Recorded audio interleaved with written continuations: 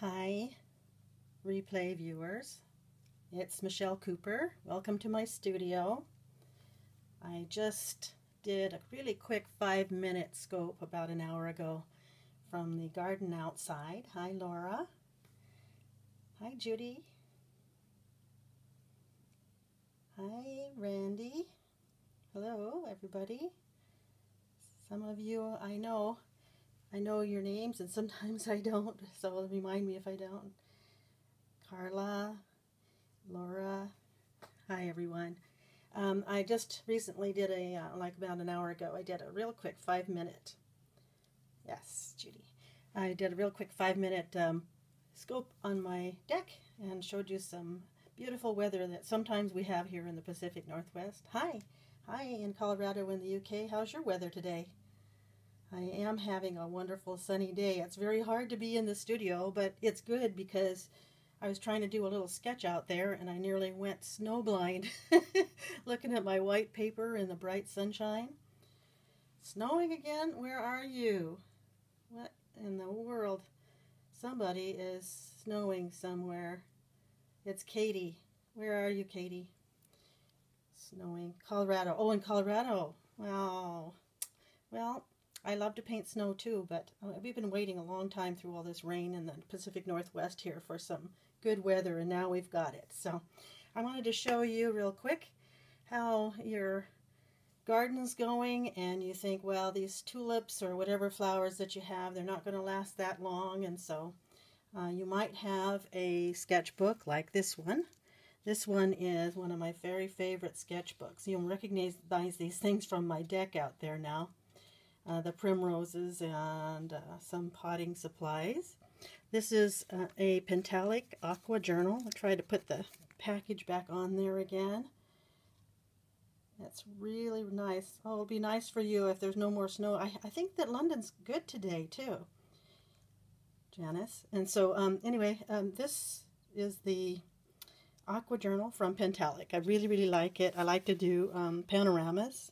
And kind of on the bench in your garden or along the wall, you might have something that would work out just like this for a sketch. But if you don't have access to a store that you can buy the Pentalic Aqua Journal, you can actually make a kind of a journal or kind of a sketchbook that's called a concertina or an accordion sketchbook. You can buy these too, but they're pretty expensive. I've seen some of these on Etsy. They're absolutely beautiful. Maybe some of you guys make them, and it would really be nice. Does Moleskine still sell them? I don't know. This one actually was made, I don't know by whom, but it was made for the Urban Sketchers, and so I took it with me when we scouted out some possible sketching places in Seattle recently.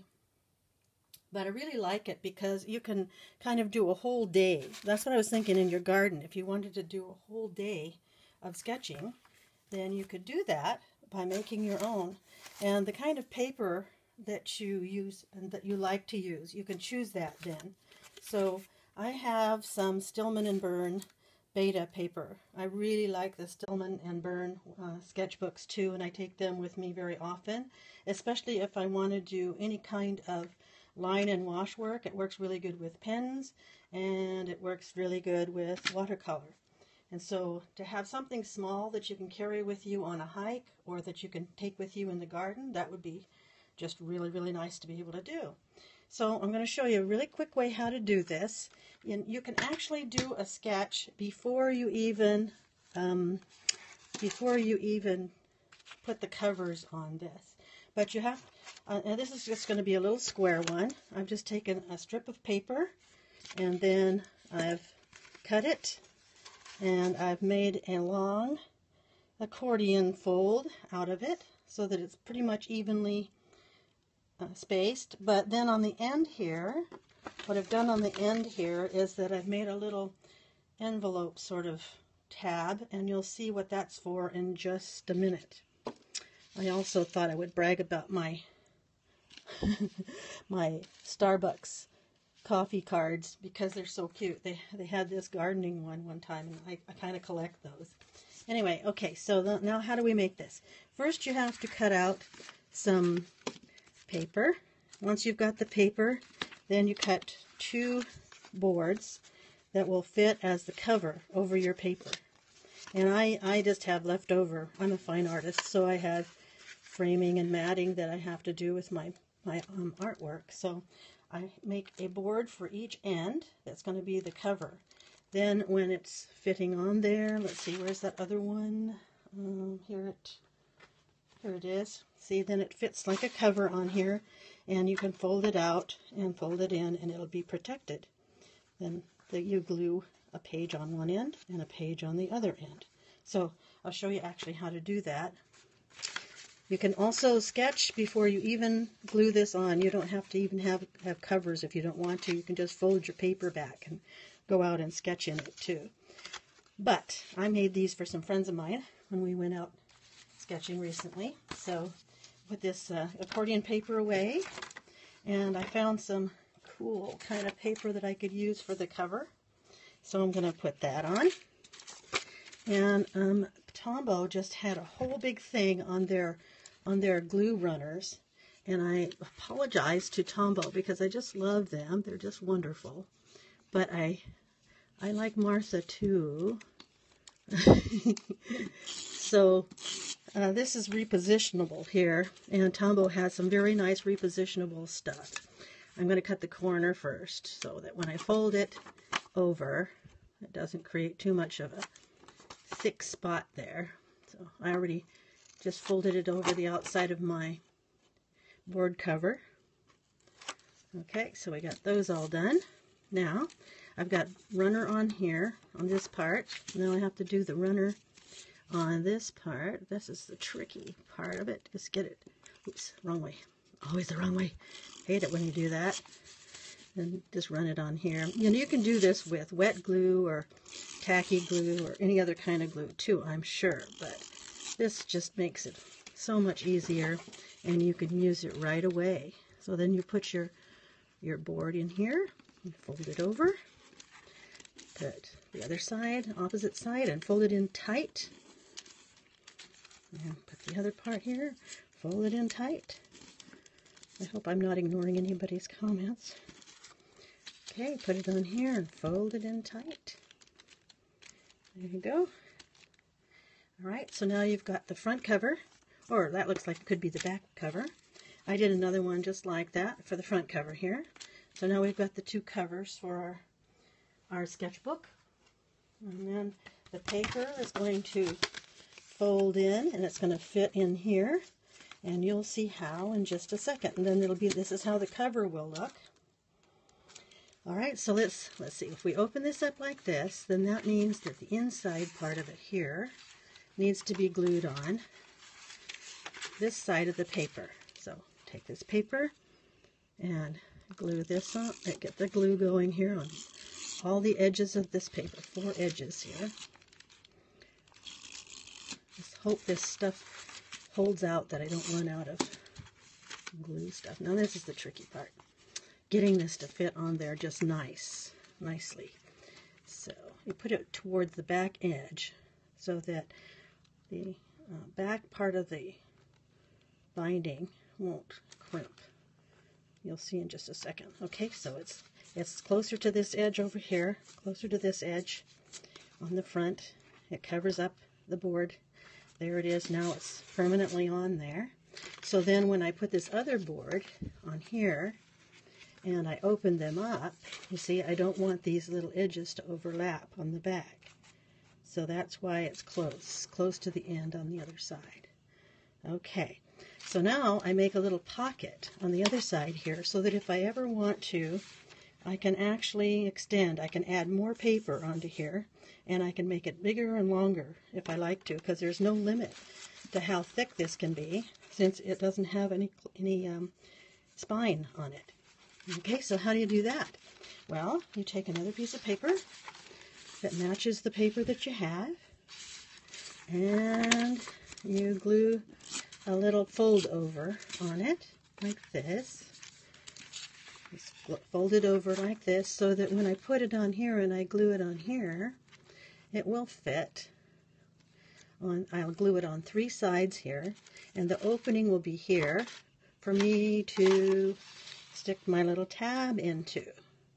Okay, so let's do that then.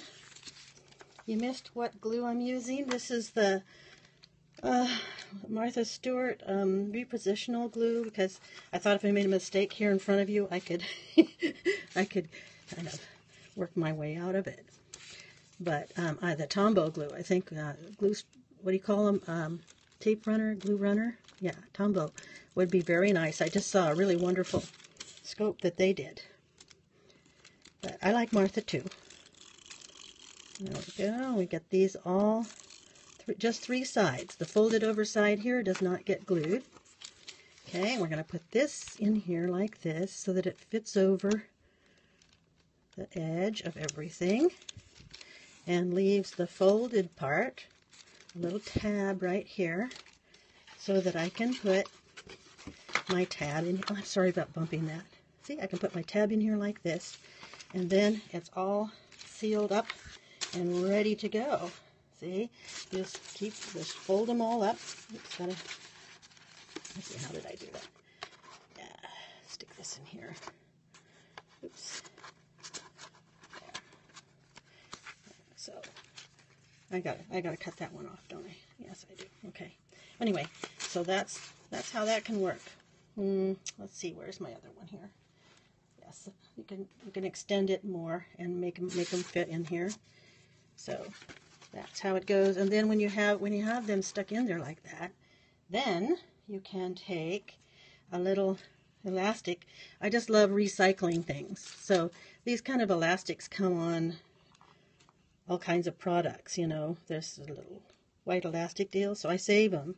And then I put a little bead on it, and then I can put it on my sketchbook here, and it can hold still while I'm carrying it around, and it can look kind of like it's professional. I also like to use one of these little clips, either this kind of a clip or some smaller binder clip to do this with. So then, when you're ready to draw or paint, then you can just open it up to whatever page you want. You can I usually just put the clip on the in between the spine like this, and then do my little sketch. And I also, to keep this from getting lost while I'm sketching, I'll just run it like here, like that. There you go. And you can make it any size you like. There's lots of tutorials on how to do these on YouTube as well. So I hope that just gives you some encouragement to do that. Then imagine you can just go out with your iced tea or whatever else you want out into your studio. Out into your garden. And you can draw and paint things. You can draw things like this into there. You can make bigger ones. You can go to somebody else's garden for that and do a little journal. You can draw the recipe for your spiked lemonade. So that's while you're sitting out in the garden.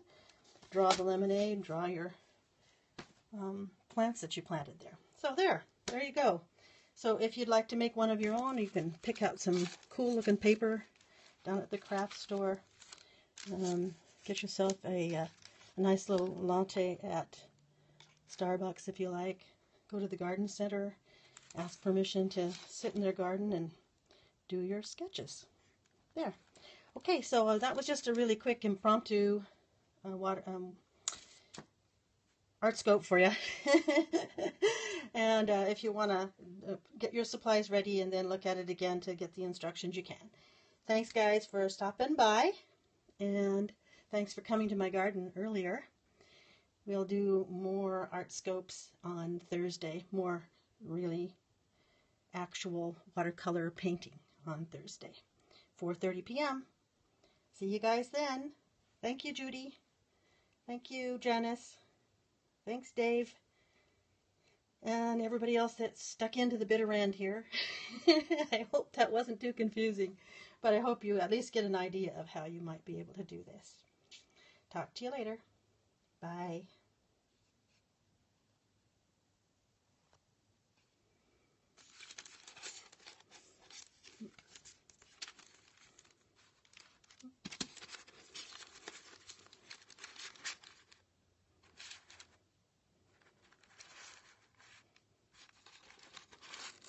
I'm going to put it like this. That's that last picture that never shows. There you go. Okay. Talk to you later, guys.